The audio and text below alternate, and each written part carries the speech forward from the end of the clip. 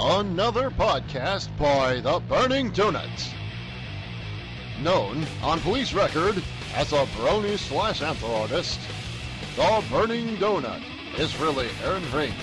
His dual identity known by anyone who checks out his online galleries. And now, to protect freedom of speech and to produce some kick-ass artwork, rides the Burning Donut.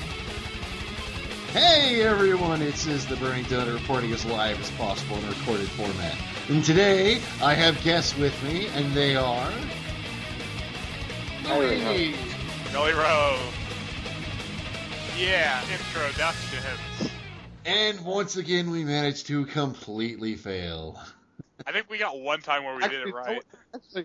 Actually, we didn't fail that time. Well, okay, so anyway. Okay, everyone here has seen the season finale of My Little Pony, correct? Oh crap, I thought it was Breaking Bad we were talking about. Oh, alright, I guess we gotta stop. No, I'm kidding. Okay. Alright, so. Twilight's Kingdom. Indeed. Yeah. The season 4 finale, that was a thing that happened. Let's watch that. You dick. Then just kick him out of the Skype call. Whoop! You're gone! Okay, so. The season 4 finale was a thing. People saw it. What are your thoughts? What did you like, not like? Aaron. I really like the new interpretation of Dragon Ball Z. Oh, yeah, totally. The action scenes were really different for the series, though. That was for sure. Well, first, I found them to be kind of, it's pretty. It was good. It was just really different. Yeah. Yeah. That's when I realized, oh, they really made it for everyone now. Yeah. Yeah. Oh, God. But they're alternate forms. Rainbow powers. Yeah, I guess we should just get those out of the way first. Okay, so how does everyone feel about the rainbow power ponies? Give them just necklaces again. I'm fine with it. No. No, give them necklaces. Oh, yeah. No, well, seriously, I thought the designs looked absolutely fucking terrible. Rarities was probably the worst. Yeah, Rarities, it looked like someone, took a picture of Rarity and just, used Photoshop and the zoom tool to make her mane bigger and then, smudge tool it to where it would try to fit, on her head, and it just looked like crap. I think, Megan McCarthy or someone just gave their daughter a picture of just, those draw-yourself pony things or whatever in a coloring book and just said, here, honey, just deal with this. And we'll put it into the show for you. What is this? Well, I already made my promise, so... Oh, dear. No, I think Rainbow Dash was worse. I kind of... admittedly, Rainbow Dash was the best looking of all of them. Rainbow Dash looked like a breeze. But that's still saying... Not much. Yeah, I mean, that's kind of like saying that, of the survivors of the train wreck, she was the least broken. Oh, God. What? Exactly. It just does not compute. Of the people who were completely destroyed and ruined by this train wreck, she was the least destroyed and ruined of it. Now, besides all of their stupid looks, the only thing I could really notice and not take my eye off is just Twilight's constant breeze. Yeah. It was... They went Super Saiyan. That's the entire point of the episode. It wasn't the breeze. It was the constant flow of energy. Yeah. The power was escaping through their hair, so all over their body. No, but it was just Twilight, though. Yeah. It's the princess powers at work. Alright. Alright, so... Okay, now that we got the Super Saiyan pony mode out. Now that we got, the part everyone hated out of the way. Okay, let's go on to the bad guy of the season finale. I really like that they put Tyrek in. I thought it was the greatest thing ever. Yeah. Honestly, guys, I liked it. Good. But Tyrek was pretty awesome. Everyone agrees. I guess putting in the G1 villain wasn't that bad. You know, But he's it like was- one of the darkest villains from G1, right? I know. It's like every time I show someone the episode he came from, their jaws kind of drop, and they're like, "What? What is this?" I still need to see that. That's also where we got that weird voice Spike from. Yeah. Just give me a link to that, and I'm going to watch it live right now. Oh, And then we'll do a review on it. Yeah, it's the review within a review. all you gotta do is look up a My Little Pony Generation 1, I guess. G1 pilot episode. Yeah, It's- it's like an hour long, maybe. Oh no! The pilot episode's like only 20 minutes long. I thought it was a pilot movie. Well, no. It was some places kind of labeled it My Little Pony the movie, but no, it was the first. It was what it was the actual first episode to kind of like say to basically say this is what the My Little Pony show could look like. Yeah. Yeah. What was cool is that they mentioned Scorpion into. Yeah, Scorpion. And in the original, he was just the prince that Tyrek turned into Wait. gargoyle. Does this mean he's also a prince? Or no? No, he's Tyrek's brother in this. Oh, that's lame. I'd rather see humans. I want my fan fictions confirmed. Well, I Confirm my fact fictions, please. Please, Hasbro. I was a little concerned when I saw the preview for the episode where like Lord Tyrek is basically what looked like a really small monkey, and I was like, what is this going to? Are they going to turn Tyrek into being an evil Rafiki? Yes. and then I start watching the show, and it's all like, is he friend? Is he foe? This little pony does not know, and I'm like, oh, that's amazing. Oh. Yeah. Please. I don't think I can talk about the promotional material. Yeah. But I mean, it was like, as far as like villains from My Little Pony go, he is now my favorite. It's like Queen Crystallis was okay. Discord is cool, yeah, but you know, Bro. Nightmare Moon was badass, admittedly, and then And we never see her again. oh, of course so. not. You know, Oh, like, Wait, what about Sombrero? oh, that guy, I forgot about him. Ah, right in the field. What about the rape tentacles in season 4? Oh yeah. yeah. Well, see, that doesn't technically qualify as a villain, so it's like, But yes, they do. They ruin the question. okay, fine. That just technically counts as Discord, Still, technically. it counts as one of Discord's many tools. I'm saying that as a villain from My Little Pony, Tyrek is now my favorite. Wait. What about the worst villain of all? Writers. What? The writers? Oh. The writers. Yeah, those bitches, fucking writers of the show. How dare they? Oh God, that's Make so me feel filthy. this thing for a children's show. I know. What's with these eyes? And then suddenly a storm rises. Uh-huh. Oh, are you watching the first episode? Yes. Oh, this is gonna be great. Why Yeah. are you watching the first episode ever? I know. That's what I'm. During recording. In recorded format. Dragons. Yes. Okay. Now, admittedly, I feel kind of bad because, like, as Tyrek was like started out, he was a very, just even his voice actor was so good at just like making him sound like evil and poetic and everything like that. And then like.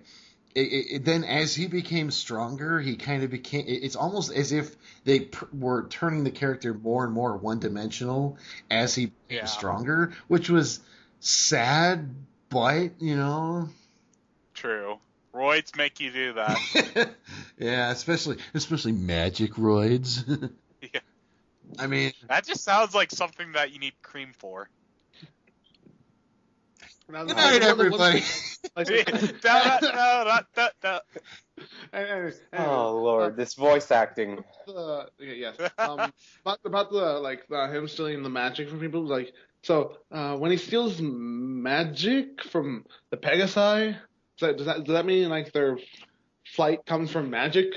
Yes, it's all innate magic. They have supernatural flight, and the wings are at best a focus.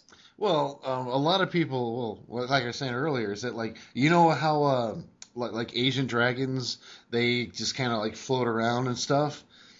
They just move their bodies around in the air. Yeah. Well, there was kind of a one of the many fan theories that have been going out there is that like the Pegasus pony magic kind of works like that, where they kind of use their wings as more of a propeller type action rather than actual like floating and holding them up and stuff. And then also standing and breaking clouds. Yeah. And then Earth Pony magic. Now, which is I like the Pegasus idea. It's like the ability to till grounds and be good with farming. well, It's the And be nature strong. bond, yeah. there's the biggest theory that I've kind of looked into a bit is that there's the Earth Pony strength and like you said the nature bond, which is like during the Mod Pie episode, I found I was so confused when so many people were like surprised when like Mod Pie broke the rock to save Pinkie Pie because it's like, well, isn't that kind of what you guys were saying all along? The Earth Ponies are like really strong and they're like, oh no, I don't understand how she could break the rock. I'm so confused. So it's kind of like, yeah, and didn't he actually say that he took like the Earth Pony's strength? Yeah. Yeah. So it's like, it's canon now. Yeah. Your fan theory just became canon, so Who's fan theory? Mine? sure. Oh, Oh no. this is bad. What did the writers do? Oh god. They made a huge mistake. Take it back. Who was the writer? Was it Megan McCarthy this time? Yeah, well, she's writer and executive producer. Well, yeah, remember. I know, but like a lot of people tend to like complain about the episode she makes and stuff. So it was. Well, let's see. I think the major one she made was the Sonic Rainboom one. Yeah, well, And it's then, actually pretty liked in the fandom. yeah, but she also made the season 3 finale. Oh. But Hey. both of those ponies got wings, so That's a good point. she did more. That's like the two that I remember. Now, who? Did anyone get wings in this one? Good question. No.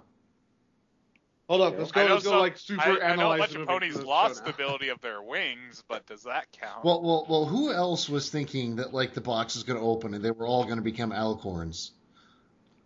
Not me. I felt that'd just be the BS excuse, really. Oh, I know. They were both of these excuses are BS. The true excuse and the alicorn excuse are BS. Well, I know that's the thing is that like, but I was like, I was literally thinking like the box got up and started opening, and I'm like, are they really gonna just like give them all alicorn magic now?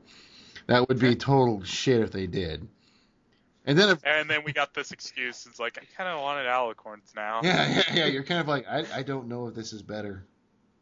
Well, I already knew that was going to happen because they have hinted at this toy line for so long. Well, I've actually seen like some of the toys, and that's part of what pissed me off about the design most. Was that that's basically all it was the regular toys. Buy the toys, buy the toys, Yeah. buy the toys, buy the toys. With like a couple extra stickers on them here and there, and I'm like, you suck, bitches.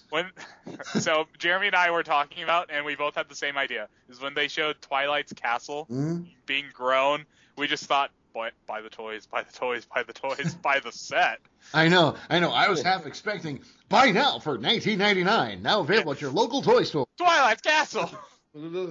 Actually, the one thing with the toy line, I found interesting how they did not include Applejack where I got my toys. Just Dragons. Vinyl Scratch. They replaced Applejack with Vinyl Scratch. I'm like, And they also cut another one of the main 6. Are you talking about the McDonald Rainbow Power ones? yeah. Yeah, they cut Applejack and someone else. I think it might have been Rarity. No, there's a rarity.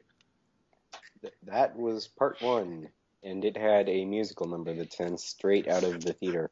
Oh, was that the Shooby-Doo one? No, it was the Shooby-doo, flying. shooby-doo. Call upon the sea ponies. When you're in distress. No. I hate that song. It was Dancing on Air. Oh man. They'll be dancing there when they meet you. Either way, back to the review. Yeah. That one kind of looks like Shining Armor. Shush. Oh, they had 5 of the main 6 for the McDonald toys, Yeah. and they also had the old Luna look in Celestia It's all good. in vinyl. Was Celestia pink? Does this mean Vinyl's Yeah, gonna have an no, available they actually part? did it. They did a Celestia right. Wait, does this mean they're gonna have an available part? Well, Vinyl Scratch is having an available part in Equestria Girls. Maybe there's a theory that she might. Like so far, the only thing I like about the coming out about the whole Equestria Girl thing was that short with Vinyl Scratch walking. Yeah, that's actually. It's like just her walking is the best part. Nothing else. What? No. They also don't show her talking as to not piss off the fandom. Yeah, because if Jess Nowacki does not do her voice, people are gonna get pissed off. Well, they could get someone that sounds similar to her. No, Yeah, that would not be cool. because No. that's so easy to do too. Because, like, seriously, if people don't have Nowacki doing the voice and have the first words out of her mouth be like, "My bass cannon," they'll be Okay. chaos. That last part is just too much. Too much to ask. Bass cannon. They're not gonna add bass cannon. Yeah, they will. You never know. I am like super No, positive that they're not. Luis, you're forgetting. Buy the toys, buy the toys, buy the toys. Buy the bass cannon today Yeah, for buy only the $1 bass million. And then, every brony would go out and buy it if the base cannon became available like that. Oh yeah. $1 million for a bass cannon. Oh God, what did the villain just do? You know it. Holy crap! Needles. Awesome. The villain just caught this falling human All right. before the ground. Yeah, okay. Lovely. No. Everybody, just shut up. Why? Dead I want to know. Da-da. This podcast is pretty good, 9 out of 10. We haven't gotten that much off topic at all. Oh. Yeah, The last minute or two we did, but we've been doing okay so far. It's all good. But anyways, the anything villain else? has some decency. That's surprising. Why are you talking about that while we're doing a review on this? Because it's related. Sort of. Not really. Well, Tyrik's in it. Okay. On Applejack's in it. now I have to admit, the saddest. I would have loved to have seen them bring the Rainbow of Darkness into G4. What was Rainbow of Darkness? He had like a bag that would like do a heartbeat and pulsate and stuff like that. Oh, wasn't that the Tyrik episode? Yeah. That's what I'm saying. Oh, yeah. And the thing is, when I was a kid, that thing scared the shit out of me. I was kind of expecting the plot to more just be that Tyrik was turning ponies into monsters. That would have been cool, but I don't blame him. That would have been cool, but they would have lost so many viewers because of that. It's like this is basically what they're stealing. Okay, No. what's Children that would be darkness? terrified to watch ponies at this point. Is this show honestly for children at this point? Yes? Yeah, okay. Basically, the way I've been getting the feeling is that they kind of do like the finales and the premieres, the kind of like grab Brony's attention and then. Just put this show on Adult Swim already. Yeah. Oh my God, that would be amazing. Just they So start is that cursing. Spike? Yes, that's Yeah. Spike. Yeah. And then the one that's the unicorn with white and purple is Twilight Velvet. Oh no. Her name Or- is just Twilight. There's no, Yeah, that's right. There's no But- sparkle. There's no velvet. There's no anything else. Yeah. It's just Twilight. chocolate Yeah, milk. and then Twilight Sparkle's mom is called Twilight Velvet, and she's And then based off of her. Applejack falls off a bridge. Who's a silly pony? You're a silly pony. Who is Applejack? All right, so Okay. Stop talking about the episode and let's get on the review. I see what's stop coming talking up. about the episode so we can get back to talking about the episode. Wait. Okay. So, Discord in this episode. He was out of character. I didn't like him. He made Fluttershy cry. Dude, he was in character perfectly. He made. I'm sorry. I'm just being every brony and saying he made Fluttershy cry. Oh, just that I made Fluttershy cry. Well, I have to admit, his actions this episode were a little Out of character? Yeah, not out of character, but it was hard to tell. Yeah. You know, because on the one hand, he wasn't being very smart. If we're actually supposed to believe that he was tricked by this guy, and on the other hand, it's like if he cared about Tyrek as a friend, why would he decide to screw over the one friend he actually had? And it's like, I think it's because he finally thought he had something better than friendship at this time. So it was like he had friendship that equed power. So like, yeah, yes, I could see that. Yeah. Yeah. So it's like so he could go back to his old roots, but still having friendship to be there. Yeah. But they did a good job showing that he was like hesitant about it too. Yeah. Like he didn't just flat out be like, "Hey, Tyrek, I know where the third princess is. Let's go." Fourth. The fourth princess is. Let's go. You know. Speaking of, how long has Cadence been around? Yes. Probably. She's been around since Twilight was born, I'm pretty sure. Well, no, in the series, she's been around since the series 2 finale. Yeah, but time-wise, we don't know how old she actually is.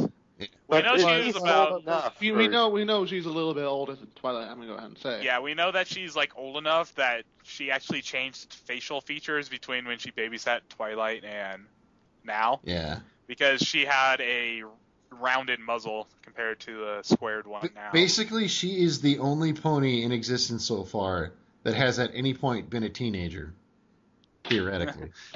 In the show. Yeah, they technically showed Shining as a teenager. Yeah. And then there's stuff like the comics. Well, those aren't canon. Well, I mean, no.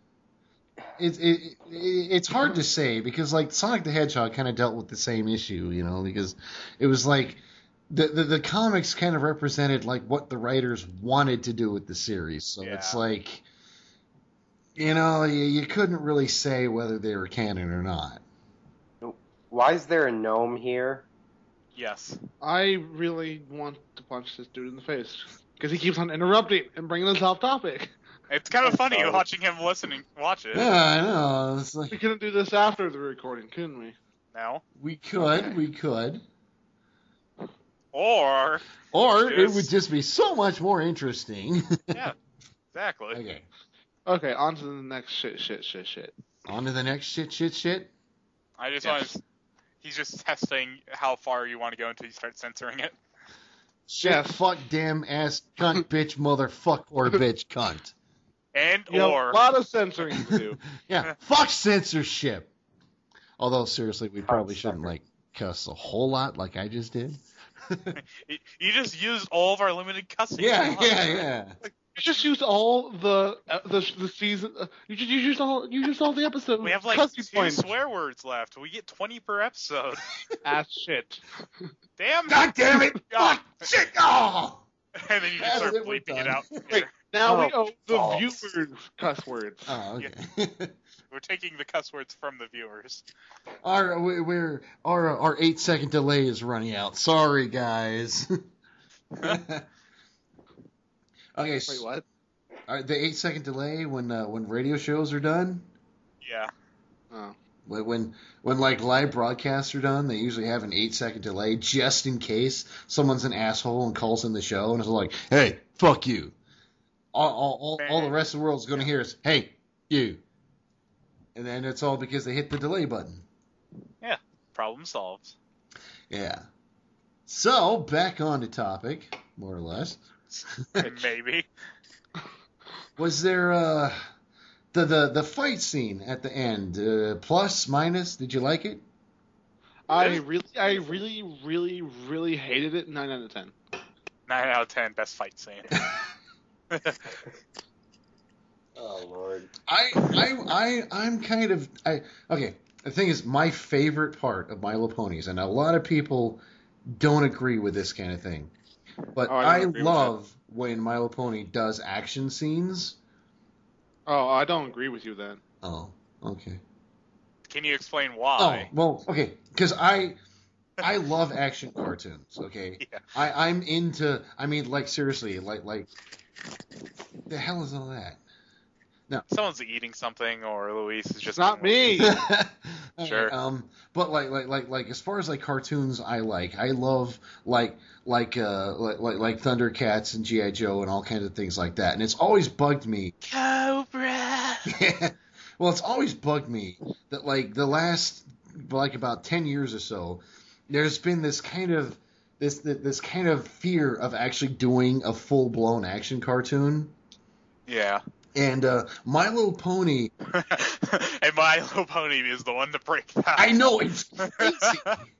It's like My Little Pony is like the one show that has actually dared to allow action oriented plots in its show, and it's like, well, I mean that and like Adventure Time and things like that. In Steven Universe. Well, okay. Anyway, Well, I'm back on subject. a part of that is that it's got the right setting for it. yeah. All sorts of magical beasts. Well, the thing that bugs me is almost every cartoon that has action scenes in it these days, though they try as hard as they can to look like Dragon Ball Z.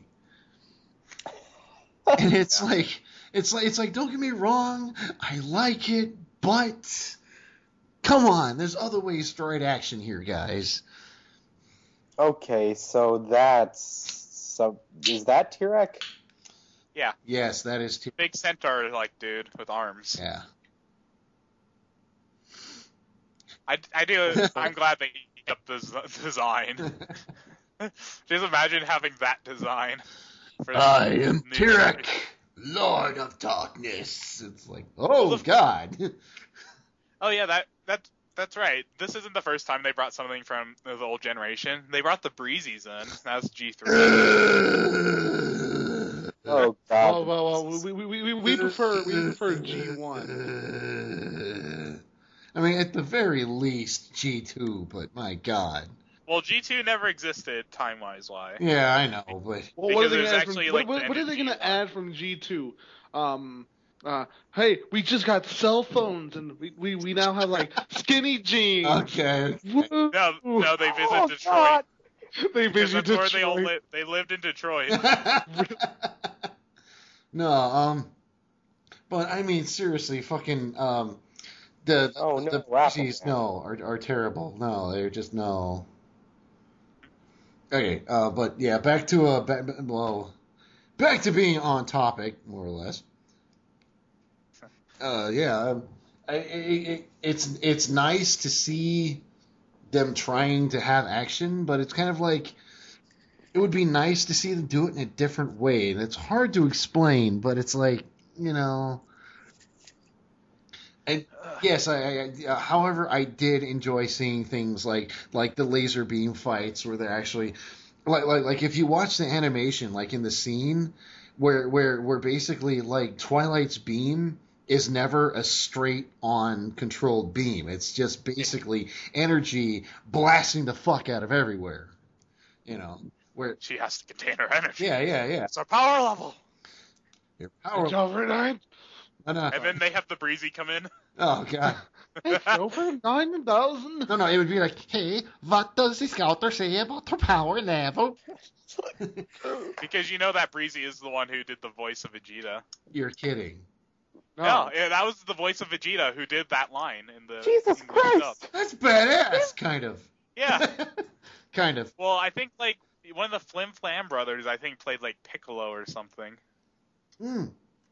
I know one of them was Double D in like Martin Mystery or whatever. Well, I've heard that Scott McNeil did one of the voice of the Flim Flam Brothers, but he was uncredited, and it doesn't really sound like Scott McNeil, so it's hard to say. That's voice acting. Yeah. Well, no, I mean, the Scott McNeil is one of those voice actors that has a certain pitch that if you hear it, you recognize it, and I mean, it's possible that maybe he was just doing this kind of a voice, and I didn't quite catch it because he did too good of a fuck job. So, I mean, I don't know. But yeah, Scott McNeil was Flam. Oh, he was? Yeah, and Sam Vincent was Flim. Oh, that's badass. Yeah. Also, Peter New plays Big Macintosh and Caramel. Oh, I knew that. I didn't know that. Oh. So, back onto the back on subject. Hey. Yes, but I have to admit, it would be kind of cool to hear. So, what does the Scouter say about his power level? Did anyone notice anything in the background in that episode? Because I wasn't paying attention. Huh? Did anyone notice anything in the background? Or any references? I didn't see any. There wasn't really. The only one I found was like the Mary Poppins reference. Yeah, I like that reference. Yeah, it was nice, but I mean seriously. And also, I just recently discovered the scooter that Discord pops out of nowhere. It's a scooter from Little's Pet Shop. Oh, that's cool. Oh, huh. Well, Discord's gonna be your main reference. Yeah. He is kind of. The part. Oh, where and Discord did this other thing. I'm joking. So, go ahead. The part where he split his head apart. Yeah. I think that's a reference to like Matrix or something. Oh no. Or at least it kind of made me think about was Terminator 2 with it might have been that. I mean, but I don't really. Although there was a point where he was dressed as Patton from the the movie Patton, where he's got the general uniform and the tank helmet on and stuff. Oh yeah. Yeah. So I mean, yeah. He was General Chaos. Of course, General. Oh God. he was General Chaos. Yeah. Not big or crazy chaos, but General Chaos. Yeah, General Chaos. Now. Here, let's just take this a little off topic. And what do you think the season 5 premiere is going to be? Twilight becomes an omnicorn. Wait, what the fuck is that? She gains an extra set of wings. She gains like dragon wings. Yeah.